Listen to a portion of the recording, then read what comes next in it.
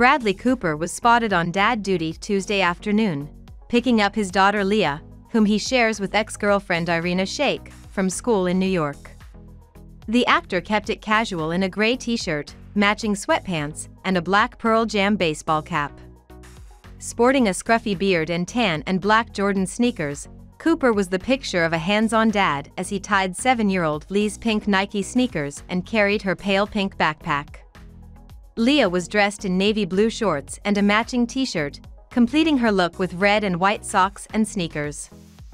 After school, Cooper treated his daughter to ice cream as they strolled through the streets of the city. Cooper shares a close co-parenting relationship with Shayk, who is currently in Milan for Fashion Week. Despite their 2019 split, the former couple continues to prioritize their daughter. Shayk recently praised Cooper as a full-on, hands-on dad, revealing that he took Leah on holiday without a nanny for nearly 2 weeks. She emphasized how well they coordinate their schedules, stating in an interview with Elle, "He's the best father Leah and I could dream of. It always works, because we make it work."